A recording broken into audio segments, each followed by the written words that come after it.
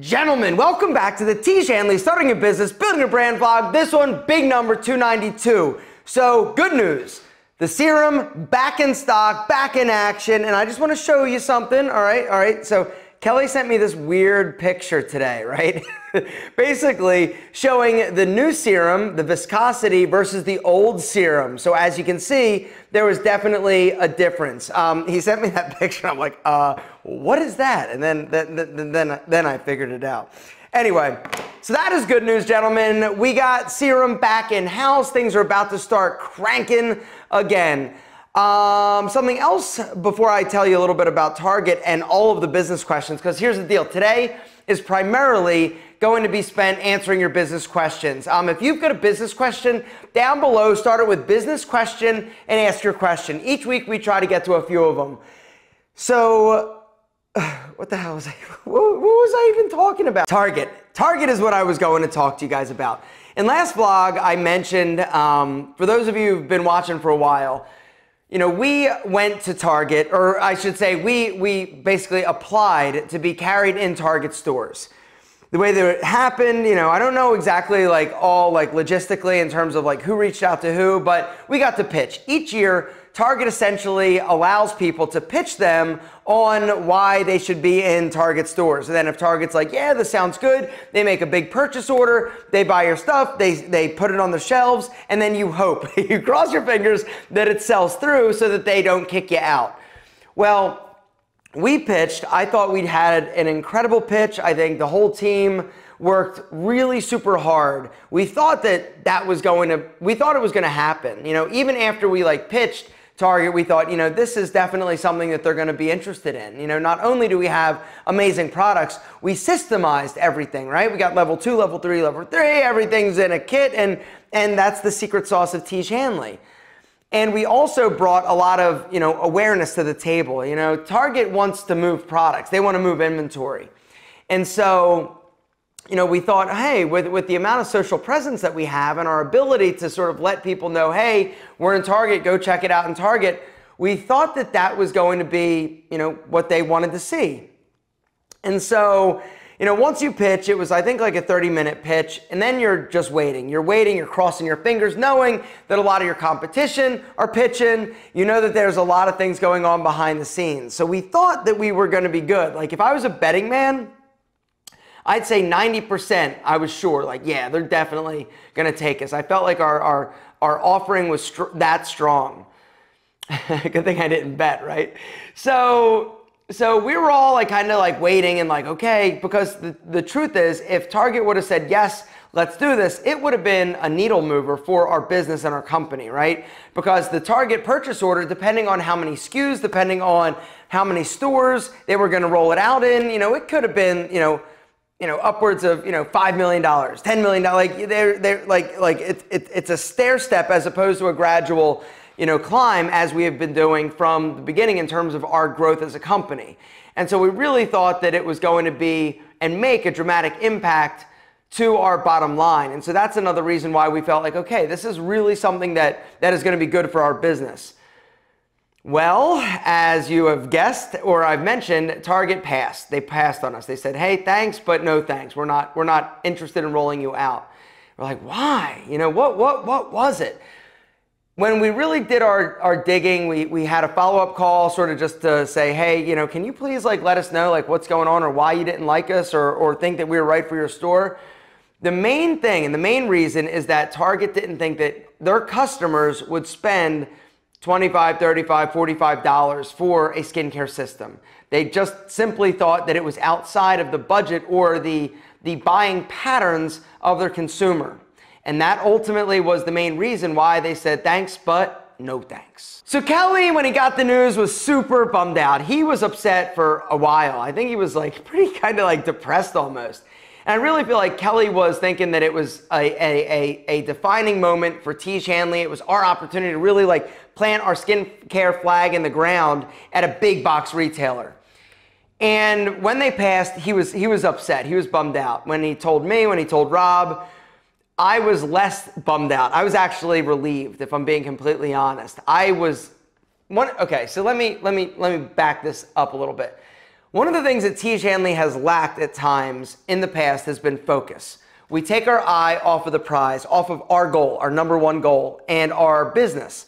And when we get distracted by shiny objects like, ooh, let's do this, or ooh, let's do that, right? What happens? It takes resources from what we need to be focused on, and we spend them other places, not just financially. I'm talking about like human capital and bandwidth from a corporate perspective. If somebody's handling retail, think about this.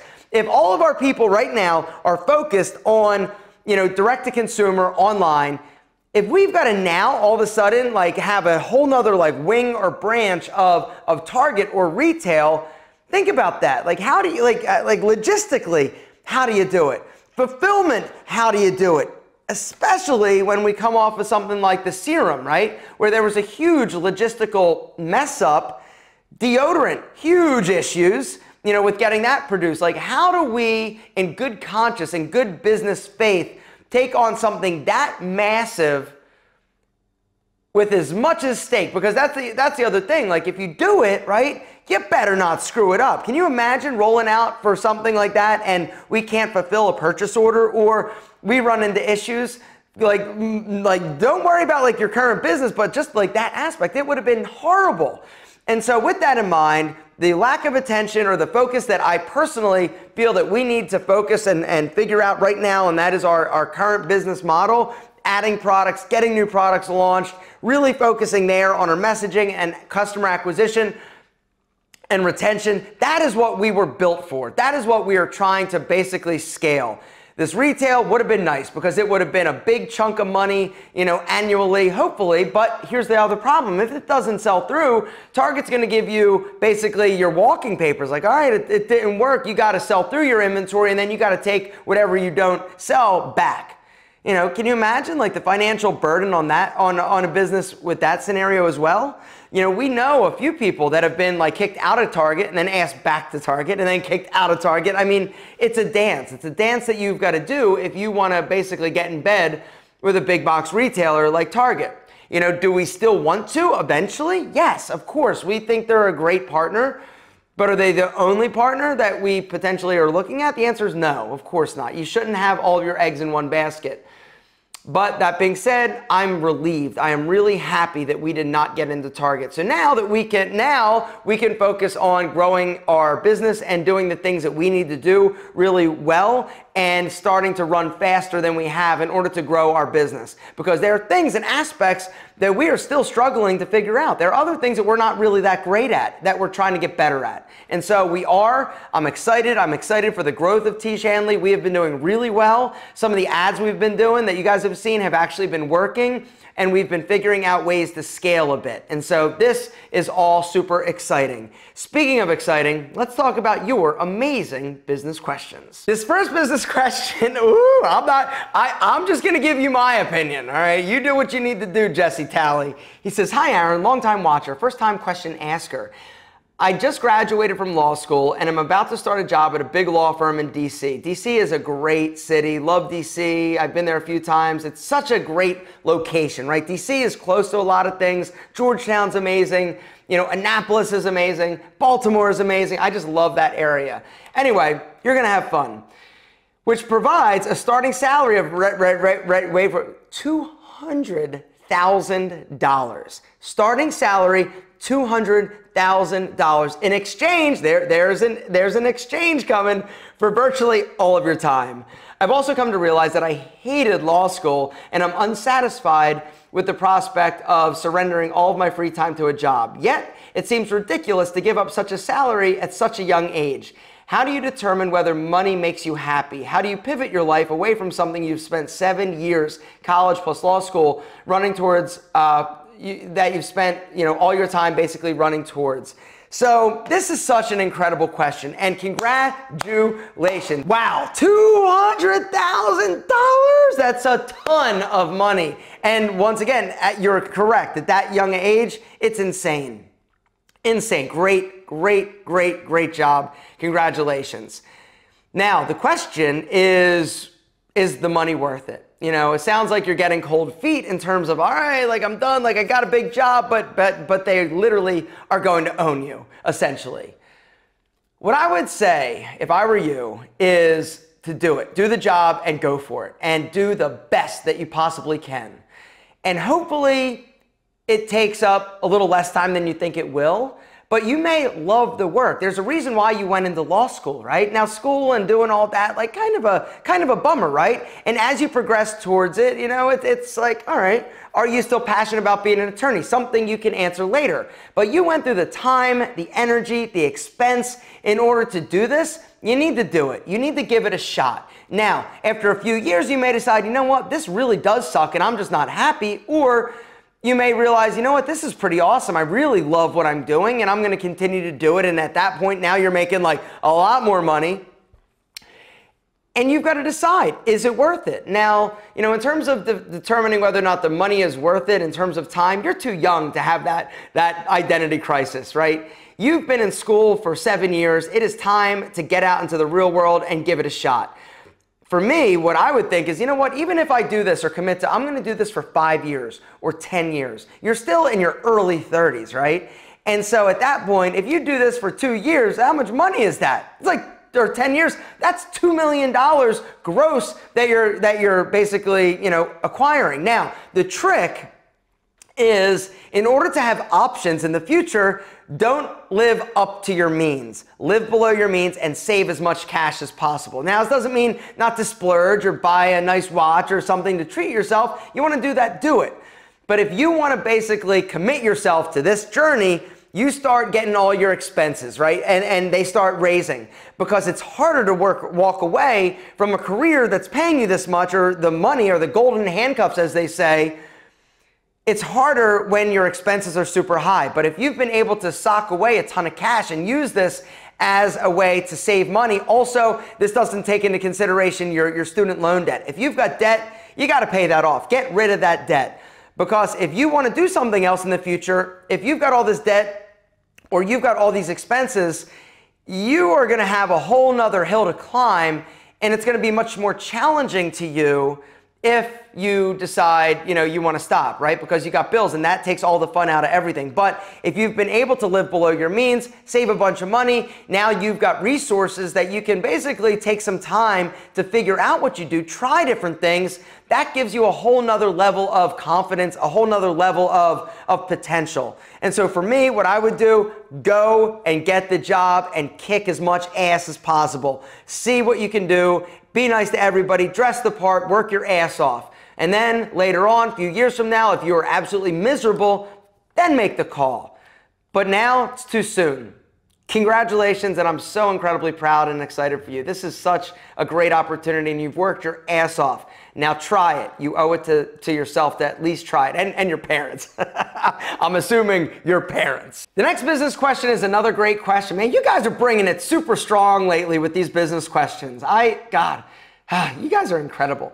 Anyway, it's from our friend Gelmir Lantigua. He says, hey Alpha, would you recommend a startup using a 3PL, which is third-party like logistics, for, I think that's what it stands for, anyway, to store and fulfill their orders, since leasing a warehouse can be very expensive and the logistics of having inventory delivered to your house can be challenging as well? And the answer is absolutely. You know, if you and your business is set up to basically be able to utilize a 3PL, then I better check to make sure what I'm actually saying in terms of what 3PL stands for, meaning 3PL, third-party logistics provider. I was right. See, I'm big brain right over here. Anyway, yeah, I think it's an amazing opportunity. You know, they are great because you take out the warehouse. You know, you don't need to staff it. You are paying more, obviously, to fulfill it, but you know what? This is kind of like, who cares? You know, it's easier to do that. It's less expensive and less risk up front than doing like a big warehouse, having staff, you know, picking and packing. And you're right, you know, having things delivered to your house. And the other thing is, it depends on how big you are to start. It also, I guess, depends on what you're selling, what you're shipping, and how hard it is for you to actually fulfill that yourself. You know, when I started Pete and Pedro, it was out of my bedroom. I had everything shipped to my I had it shipped to my house. I get it. I stored it in my room. I had a, you know, Dymo printer. I had a stamps.com account. And then every day I would take my box of Pete and Pedro products or shipments to the post office. That was a pain in the ass. If you are willing to spend a little bit more money in order to fulfill that and let a 3PL sort of handle it so you don't have to worry about that stuff. Like, can you imagine how much time it would take for you personally to sit there and fulfill the orders? Now, at first, when it's 10 orders, no big deal. But when it's 10, 15, 30, 100, 200, 3,000 a day, I think it's a really great idea to really kind of start I said really 5 times. I think it's a better idea to start down that road, plan for success. And the other beautiful thing is that you're only paying for the storage that you need at that specific time, and then it's typically going to be like a per pack fee that you're paying plus shipping, packaging, stuff like that. But a lot of times it makes more sense, especially with Amazon, which brings us to the next question, talking about Amazon. The question is from our friend Abulfi or our Lifestyle. Sorry for butchering that. I don't even know if that's your name. Anyway, he says, I always wanted to ask this question. And it's a general question, not only for Tiege. If you're selling your products directly from your website, especially products with subscription, why do you need platforms like Amazon? How does that even work? Shouldn't all of the ads direct everybody to the Tiege website? So this is an amazing question and one that a lot of business struggle with, in terms of what do? Do they go on Amazon? Now, let me give you a few reasons why, even if you're a subscription model, it's good to be there. All right, the main reason is for awareness and exposure. Amazon is the biggest shopping platform out there. And if somebody doesn't know about you, goes on, searches, we'll use Tiege as an example, right? Skincare for men, Tiege pops up. They could potentially buy it right there, but they also could do a Google search and go and find it elsewhere, go directly to your website and sign up like everybody else does. This is one of the reasons why a lot of people that do offer not only their products on the website, but also on Amazon, typically Amazon is going to be a little bit more expensive, so that if somebody is like going and doing the research to find and find out more about that product, they see that it's cheaper on your website, they sign up at your website, that is the story. So it kind of makes sense. But yeah, I would say awareness is probably the biggest reason. The other thing is that you can make good money. The whole thing that we were talking about earlier in terms of just another kind of like arm of your business, you are relying on like for your website, you are relying on people going directly to your website, whether or not that's them typing and going directly or you spending money on ads to go to your website. So Amazon essentially has done a lot of the heavy lifting, getting customers to Amazon, the marketplace, and then when somebody shops, you're essentially not having to pay in order to make somebody aware that your product is there. Now, the other thing is that you can advertise directly on Amazon to Amazon customers, something that Tiege Hanley is doing, and it's incredibly effective.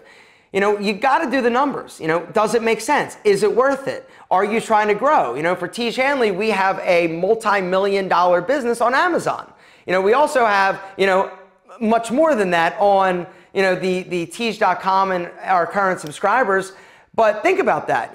Just by putting us on Amazon, we have scaled and grew our business, just like we were talking about earlier on big box retail. It's another outlet, it's another option to sell your products. And at the end of the day, you're trying to get your products in customers' hands. As long as you do it and you can still maintain margins. Now, the truth is your margins when you sell it direct through your website is much higher than on Amazon because, well, there are a few reasons. Number one, Amazon takes a cut. The other reason is that, if you're going on Prime, you're essentially eating the shipping costs. So the money you're making in terms of, bumping up the price, it's kind of getting, eaten away anyway. And so your margins are going to be less on Amazon typically, but not 100% of the time. You've really just got to figure out what's right for your business. Tiege does Prime. Pete and Pedro, no Prime. I'm like, screw that. I'm not in this business to make like little money. I want to make money. And if I give Amazon their cut and then I'm paying for shipping and like screw that. So for me, I'm like, I'd rather not sell it there. Come to my website, buy it there. And I also don't offer free shipping on Pete and Pedro though. You have to spend like $60. I do not believe in the whole like free shipping, shipping has to be free all the time. I do not buy into that methodology or philosophy, but a lot of people do. And the fact that Amazon now has created a culture with Prime that everybody expects shipping to be free, it does change the game. But you've just got to do the numbers, do the math, and figure out what's right for your business. But for us, it made sense to be on that incredibly large marketplace, and it's made a difference to the Tiege Hanley bottom line. But incredible question, and one that a lot of entrepreneurs have to face and struggle with. There are two more questions that I want to get to on this vlog, and if I didn't get to your question, please copy and paste it into this vlog that you're watching, and I'll get to it hopefully next week. But before I get into that, I'm going through these comments, and you know how I said in the last vlog, when it came to our serum viscosity, we only got like 5 complaints? Well, I just saw like 20 people that have commented, hey, I noticed it. And this goes back to the whole idea that you're only hearing from a very small percentage of people. The majority of people are noticing, they're just not saying something, they're not commenting. And so if you've got an issue with your business, even if you hear it from 5 people out of thousands, it's worth investigating a little bit further. And so this is just a great example of that, honestly. All right, the next business question comes from our friend Alex Kane. He says, Alpha. He says, you've been open Alpha, you have been open up about everything related to your personal life and vlogs and in the main channel. It is healthy to be open, to be that open? Is it healthy to be that open? Does it help business? And please suggest business ideas under 10,000. So in terms of businesses under 10,000, you just Google search it. There are a ton of different businesses and business ideas, lots of different websites that are totally free to give you business ideas. You could do, business ideas for 5,000, 10,000, like whatever. So Google that. In terms of me being open and honest, is it helpful? I think it is. And the reason why I think it's helpful is because in the world that we live in with social media, people connect with people as opposed to brands. And when you can be vulnerable and basically just be honest with people, that connects you to them in a different way, a different way than like somebody or a brand just like advertising. And so, I never, and just let me state this for the record, I never ever started talking about things that were hard to talk about or being honest and transparent about my life, my emotions and all that. I never set out with the goal, I'm going to leverage this, right? I'm going to let people see me cry, and I'm going to use this in order to, start $1 million empires. That was never a thought. When I started YouTube back in 2008, it wasn't even like a thing, right? You didn't even think about businesses or making money or anything like that. It was just something that when I sort of started doing that, or I just kind of let people into my life, it was amazing, the response, and it felt really good to get positive feedback like, hey, thanks, this helped me. And that's kind of what I became addicted to. I'm addicted to, that feedback. And the cool thing about YouTube is that the feedback loop is like super quick, right? It's like I tell you, you comment, or I get an email.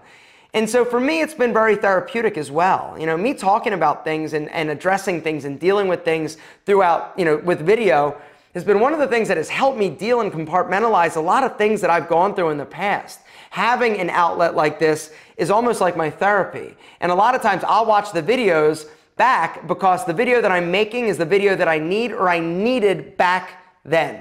And so for me, it's just the only way I know how to do it. Has it helped my business? I'm sure it has, but it's helped me more than financially. It's helped me emotionally, mentally, and the fact that I feel like I truly have. Whenever I meet you guys, like I feel like I've got, 6 million friends. And so, is it worth it? Yes. Is it financially going to benefit you? I don't know. So see, here's the other interesting thing about that. There are a lot of people now that start YouTube channels or whatever they're doing with the idea that I'm going to use this and turn this into a business. And that is why I'm giving information. That is why I'm posting. That is why I'm doing whatever I'm doing. The truth though is that the audience and people can smell out bullshit really quick. They've gotten good at it, right? And so when you start with a business with the intention of I'm going to basically give value so that they will buy something from me later, I think that's the wrong way to do it. If you've got something to say it. Whatever happens later, let it happen. But you've got to be pure and true with your intentions, and your integrity, I think, is definitely at stake. And so for me, I sleep well at night, and I just love being able to share my thoughts and perspective with people, and even the hard times, because I know, and that's the other thing, I know that in the way that I look at things, if I'm sharing something that hurts or is painful or is my reality, if it helps one person, that's worth it. When I did the video talking about my colonoscopy thing, I made that decision because I realized that I wasn't planning on talking about it, but it could help somebody. And if it helps one person, that is the reason why I set out to do this. And so yes, is it worth it? Absolutely. Is it hard sometimes talking about things? Yeah. Is it hard? Like I still, to this day, the video that I did, My Darkest Days, where I talk about my story with my fitness center and Linda and all that, to this day, I cannot watch that video and not cry my ass off every single time. It literally rips the scab open every time. But I've gotten more emails from people over that video than anything. And see, I get choked up even thinking about it. But it's powerful, and for me, it's absolutely worth it. So to answer your question, I'm not sure if that answers your question. It probably does. The answer is yes. Do it if you want to. If you don't, then don't. There are a lot of people that don't expose vulnerabilities, and that's fine too. You don't have to. But for me, it was the only thing that made sense, and I had to do what felt right, and that feels right to me. And the last business question comes from our friend Major Tyree, and this is a pretty quick one that I can answer. He says, would you recommend using micro-influencers to market a product locally? So if you got a barber shop, are you using micro-influencers? I'm not sure which micro-influencers or what space you're talking about. Would you use them to advertise your product? Would I use a micro-influencer to create an ad or some type of sales pitch that I can then use and pay ads and target geo traffic way? Yeah, I would do that, because a lot of these micro influencers are great in terms of their ability to deliver a message and talk about things. Now, in terms of utilizing their platform and paying them to just advertise your barbershop locally and they're in California, no, I would definitely not do that. They don't have a big enough reach. And so, I've been approached by a lot of companies that are like, hey, I'm a car dealership here in Georgia. Would you be interested in doing a promotion on your YouTube channel? It's like, no, I wouldn't, because, the chance, when you start actually really looking at the numbers, even on a bigger scale like I have, if you have 6 million subscribers, what percentage of them are US based? All right, like 35%. And then, okay, well, now you're 35%. All right, so now how many people are, in your area? Okay, well, that shrinks to like a really small percentage. How many people in your area are my right demographic in terms of age, income level, and are looking to buy a car? Like really small. And so it doesn't make sense. And so that is my answer. How's that? Was that good? Gentlemen, that's it. I'm going to wrap things up. We love you more than our double lung strap shoes. If you've got a business question, start it with business question and ask it. Next week, more of your business questions. Also some updates on some exciting Tiege Hanley launches. Guys, thanks for everything. Thanks for watching, and I'll see you next week.